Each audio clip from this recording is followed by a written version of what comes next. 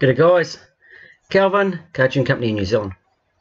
I did a little video the other day about a man who wasn't sure where his timing was doing, his ignition timing, on his G4X Monsoon. And I showed that how it goes from the timing settings, or where you calibrate your timing, and then it defaults back to the base timing map, or the main ignition table. I asked the man, after I've sent him the profile, to get in and to send me some logging.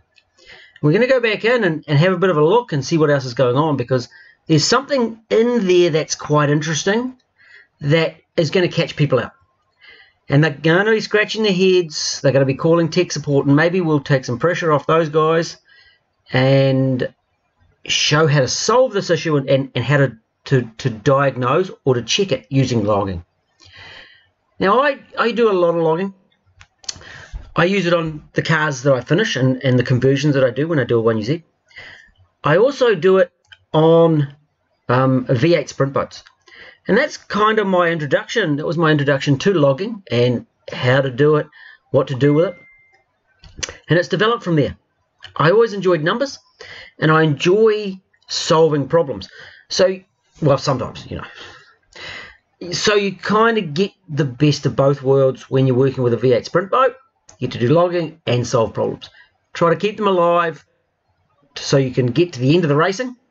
To finish first, you have to first finish. And to try and catch those issues before they really show up. One example I had just the other day, I was working on a vehicle here, and it was showing 15,000 RPM trigger inputs.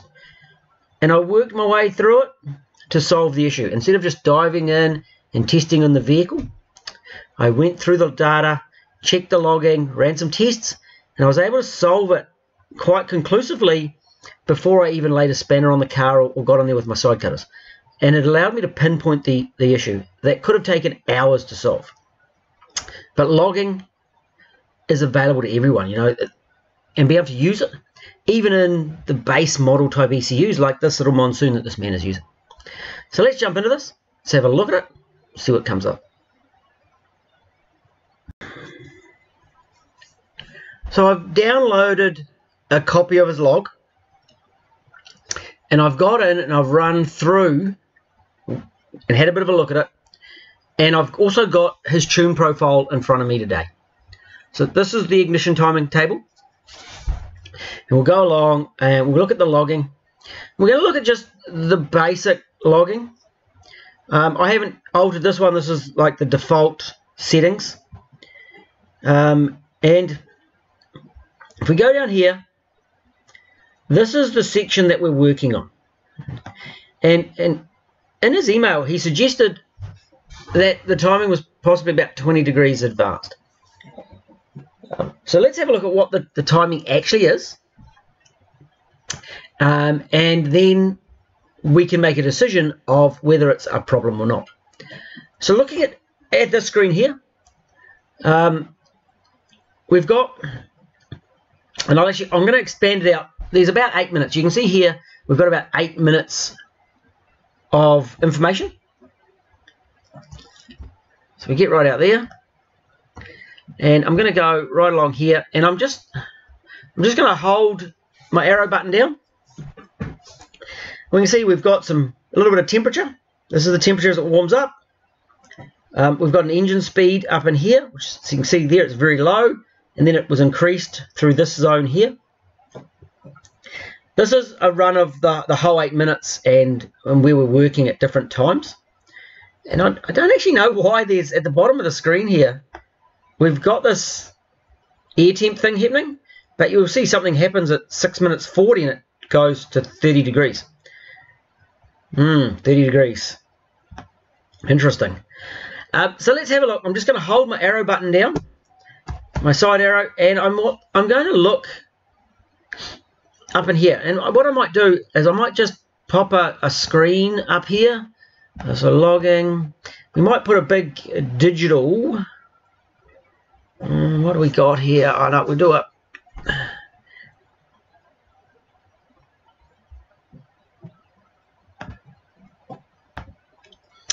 I'm just going to see if I can get the information that I want in here.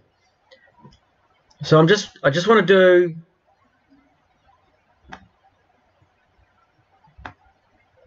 a logged list of ignition timing. I'm just going to see if I can make it as big as I can.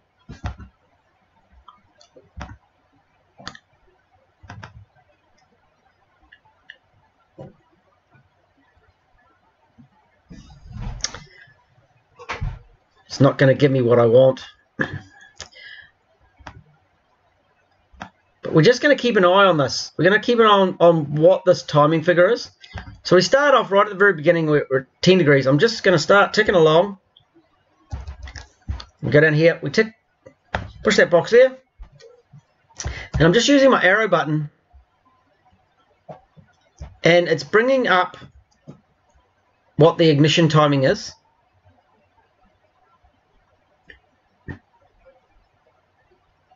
There it is. And you'll see it's in this, it's not really changing. It's sitting at 30. We get to this point here where it was the revs were increased, and you see it changes to 20 odd degrees. So the timing is changing in that zone there.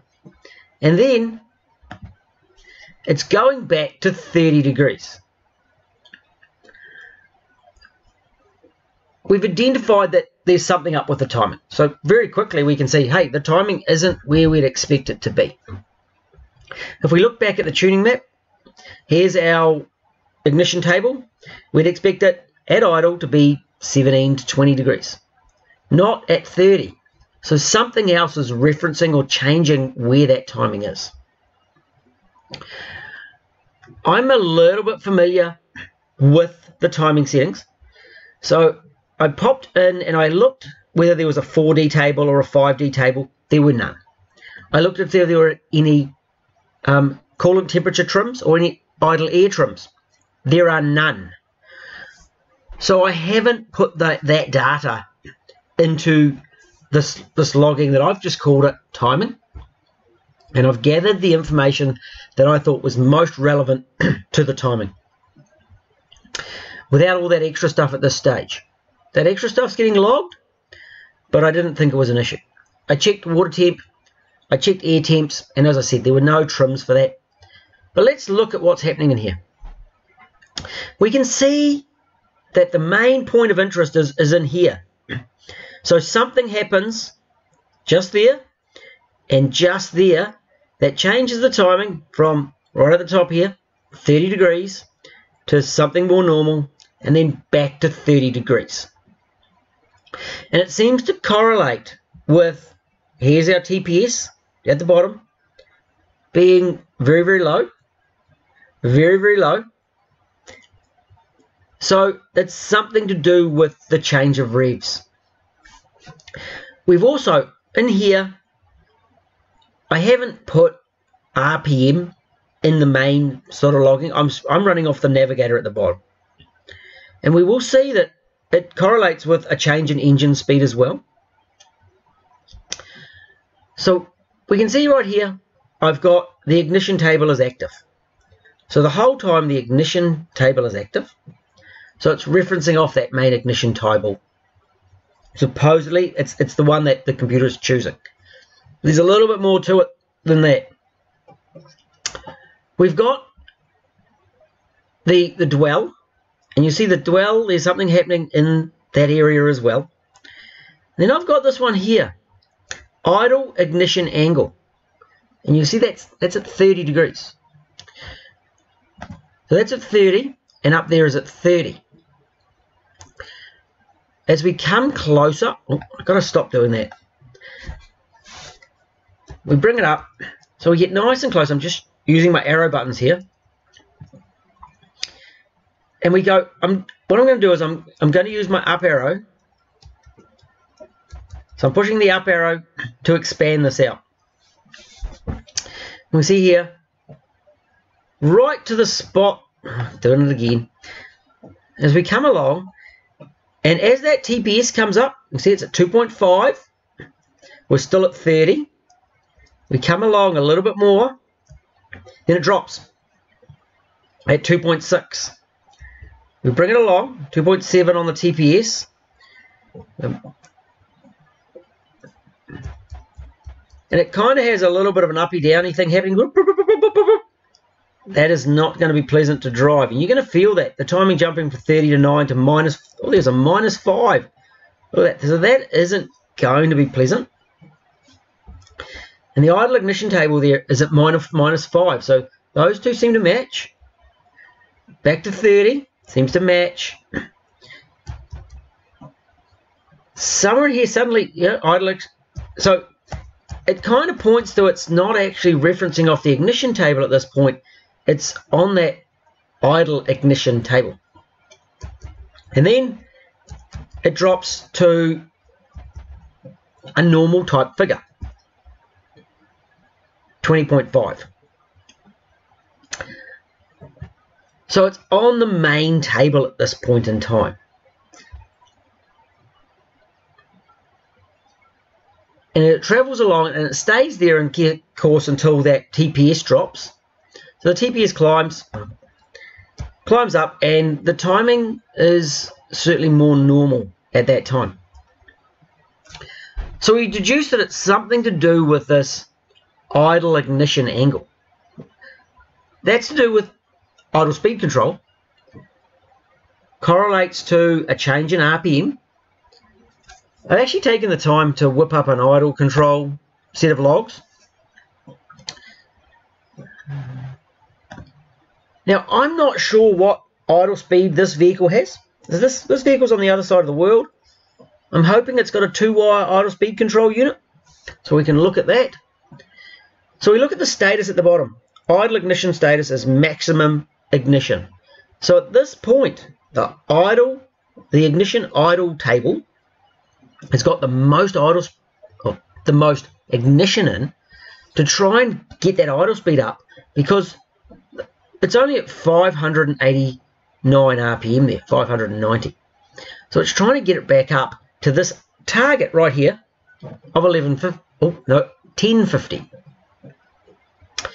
The idle stepper is in open loop, so it's not actually adjusting. It's not trying to bring that idle speed up at all. It's locked at an idle position of 25. Locked out. So that's not trying to adjust to bring that idle speed up to reach the target, because there's a massive error in target, so the ECU is giving it extra ignition to do so. That's all what's happening. The ECU isn't actually referencing at this point off the main ignition table. It's gone to the idle ignition area. I'll just bring this back down.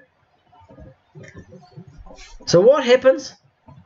Just on this point here, you can see the idle status will drop to RPM lockout, because the idle speed, or the engine speed, is above the idle target.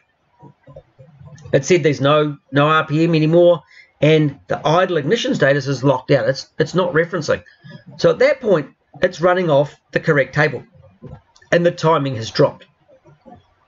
If we click back here into timing, you can see that's where the change is. These maps are, see, they're in the same point between there and there. So we're back into normal type timing. So what's that idle ignition table? So we go over to here. Now there's a couple of things you could do. You could go up to the help file. You could go right there. And we could go for the search. We could search idle ignition timing. Look at that. And there's an idle ignition heading. Click on that, and it tells us a little bit about it. I'm just going to click back into there. Or we can go and reference it off the configuration screen. So I've gone down the side, gone to idle speed control setup, and at the top here we've got idle ignition control. I've actually already turned it off. It was on, so if I put it back there, it goes to no. on.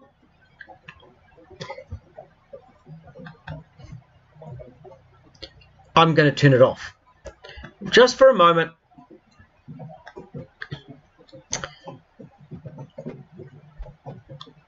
So here's the idle ignition target.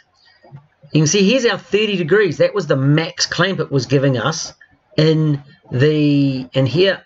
If I go in here, max ignition. So if we go to there it is, max ignition, 30 degrees. That's why it's giving us that 30 degrees. Remember, it was bouncing around just in that midpoint as the idle speed was coming up, or the engine speed was coming up. Well, at that point it was actually trying to drop the timing, to drop the idle speed, because we'd opened the throttle and it was still going into, hey, I'm trying to control that ignition, that idle ignition timing. So it was dropping to -5. That's where we saw that. Yeah, I want to get rid of that. See you later. So that's what it was doing. It was trying to control that timing via the idle ignition control. I've come in here in the configuration heading because, again, here's some information right here. There's actually a warning straight away. This function is for experienced tuners only and requires knowledge of closed loop control systems. That's what it was trying to do. In this situation, there's some other things that need to be set up first. It needs to have the base idle set properly. It needs to have the base settings for the idle control down in here, the target set and the base idle position set correctly. I've got other videos on how to do that. So the easiest thing for this man to do is to simply turn the idle ignition control off. And if he does that, his timing should go back to something more normal. So that's the solution at this stage, to turn it off, sort the other stuff out, work through developing the tune, and then turn that back on and understand how that works. For me, that's going to be another day when I've actually got a vehicle that's running and I can show the functions of that. A couple of other things to note. At some point, there's a fault code for analog temperature 2, the air temp. We saw that in the logging. We're logging right here. There's this one down here. Where all... I'm going to stop doing that, don't I? Where all of a sudden, at... There we go. 6 minutes 40, something happened. It may have been unplugged. I don't know. But that needs to be looked at. And I don't believe we've got any lambda going yet. So there's a limit to what we can do until that lambda sensor is working, up and working. As I said, it's really cool that we can get this logging and use this logging to solve problems. In this case, I'm not going to send a profile back.